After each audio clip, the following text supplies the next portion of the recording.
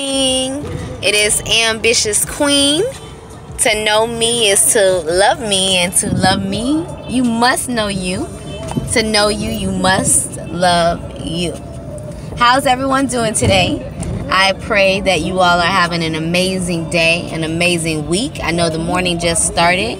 My morning started very early, of course, and I'm learning. Every day I'm learning. I'm learning that the more I wake up earlier to take time for myself before I rush into my routine, the more rested I feel. Like it's literally an hour before I have to go to work. An hour before I have to go to work, and I'm already up. You know, I'm already ready. Like I can pull in right now, that type of thing. And I think that came with the discipline that I've been on recently, in terms of going to sleep on time, making sure my goals are in line with what schedule I'm on, instead of back in the day I used to try to do all my goals just randomly, not at no set time. So I'm learning to schedule every time of the day. Every second of the day counts. Everybody is given a 24 hours of what they would like to do with their time. We can't get those 24 hours back. It's not something that we can save and accrue and it rolls over to the next day. So I'm learning to take every second seriously, every minute seriously, every hour. And I just want to say to you all today, share something nice with someone that you haven't done in a while. Whether that is a piece of advice, a meal. There are a lot of hungry people out here these days. I don't know. Every time I drive on the road, I see homeless people everywhere where I live at. But aside from that, a note of gratitude will help fix your attitude. And as I'm learning how to overcome my attitude, and not attitude as in like I have an attitude, but my attitude, I'm learning how to reflect on a lot of things faster than dwelling on a situation and then living in that emotion of whatever came with that. Sometimes I feel like from an adolescent, we don't know how to express how we feel. And I'm on this journey in this path where I am now learning how to overcome and embrace those feelings.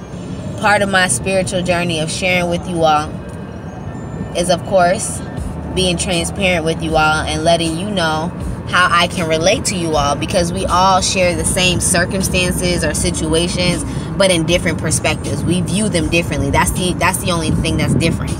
Something can happen to me and can happen to you, but I looked at it differently, you looked at it differently, two different views, you know? So as we are on our journey today, I encourage you to grab onto your brother, grab onto your sister, lift them up in their spirits, because we don't know where they're at mentally, physically, emotionally. And I think it's very important to share that love with one another. And that's free information. That's free love. Like, so many times people have to pay for their happiness. Well, they think they do. They don't know that happiness starts within. But so many times we get caught up in thinking that we have to wait for the right moment to do something. Just do it. Just do it. Like Nike say, just do it. Just go. When you see somebody, I don't care if you don't know them, compliment them. Let them know their makeup looks really nice. Their haircut looks really nice. That outfit looks really nice. Those things are important because it brings us happiness, because what you see in others is what you see in yourself. So if you don't want to say nothing to nobody, you just don't want to say nothing to yourself. But if you want to say something to somebody and you want to reflect, it's important for you to get past that fear that you think of rejection. So my message for you today is to appreciate the journey as I'm appreciating. Sometimes, as I said in my prayer today with my daughters, sometimes I don't want to grow. Sometimes I don't want to get up early in the morning. But that's not my problem. That's not something that I have a choice to do. And if I would like to live the life that I want to live, it comes with sacrifices and disciplines, and allowing me to acknowledge where I know I need help at, allowing me to know and acknowledge where I need growth at. And it feels really, really good. Like, I feel like, I don't know, have you ever felt like you had a cloud on your shoulder? like the cloud is following you. You just have like a lot of stress, like something is pulling you down. I feel more relieved now than I did before, because I felt like I was carrying other people's expectations. But now I'm on this path and this journey of spiritual development where I'm taking it a day at a time. I was in a rush to hurry up and retire by 30 years old. Honestly, I was in a rush to hurry up and own my businesses right now, because I feel like I want to be living this successful life where I don't have to worry about nothing. As I mentioned on my last video, make sure you go watch it on YouTube. I'm appreciating the journey because I don't want to flatline. I want to continue to have a heartbeat so I can continue to help others' hearts beat so that they can elevate themselves to a higher elevation other than what we see every day, other than what we feel every day, and the spirit that is inside of us. Well, no matter which God that you serve, God is God. No matter what name you call him by, we refer to him as Allah, but Allah is God.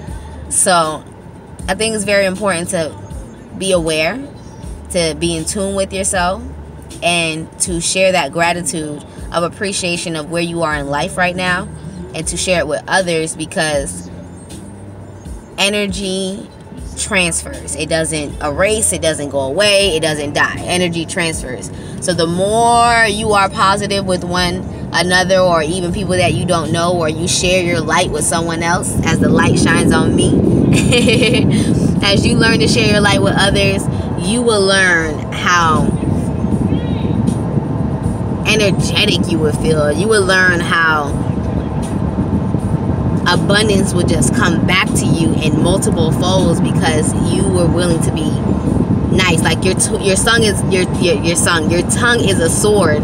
So what you put out into the universe comes right back to you. So if you say, "Oh, that MF cut me off," or "Oh, that MF," if you just get to that point where you just want to cut somebody out, the Minister Farrakhan teaches us, if that person was not nice enough to know that you were first and they were there first, let that person go.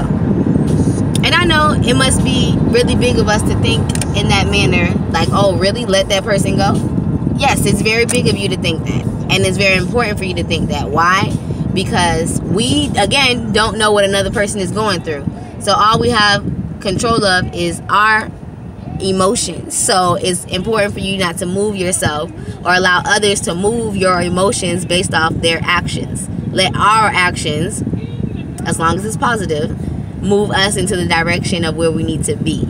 And if our actions are, or our emotions are not on a positive perspective at the moment, allow yourself to rise above your emotions into the intelligence of thinking so that you can overcome that situation.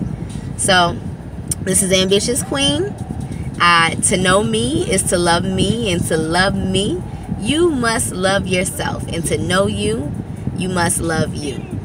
I'm so happy to speak with you all. It brings me joy that I get to speak with you all. I don't have to speak to you all. I get to speak to you all. And make sure you tune in to Minister Farrakhan's response back tomorrow. I will go ahead and post the link so that way you all can tune in. If you don't know, now you know. Facebook has banned Minister Farrakhan for the teachings that he has been teaching us, and what Islam has done for me has saved my life, has saved my mother's life.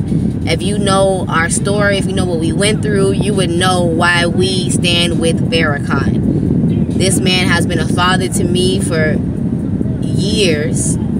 And I'm talking about on the level of where when I didn't even want to listen to him, I still had to listen to him, because truth is truth. And that is all that the minister talks about, is truth.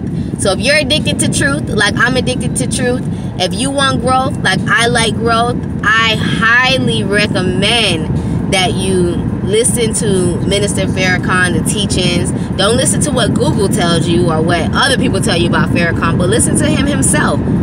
You have white people, you have all people all across the world listening to him, standing up for him. So we don't live in those times anymore where people used to say, oh, the minister hates white people. No, he doesn't hate white people. He hates liars. He hates the fact that he doesn't even hate. He just dislikes, because hate is a very strong word. We don't like the fact when we are being misled in a wrong direction that is killing our people. And when I say our people, I'm not just talking about black people. I'm talking about all of us. There is a lot of activities, stuff in the food, the way that we have to go to these jobs, the stipulations, the way the government is set up. It's so many things as to the strategy that they have to kill us, but the way that they sell us on it, making us think that it's life. It's not life. But if you listen to the teachings of the Nation of Islam by the leaders from Master Farad Muhammad to Elijah Muhammad to our Honorable Minister Louis Farrakhan, you will then learn to unlearn what we were taught and to learn something different that will help us gain the knowledge and integrity that we need to help build ourselves, our children, and our community. So I love you all.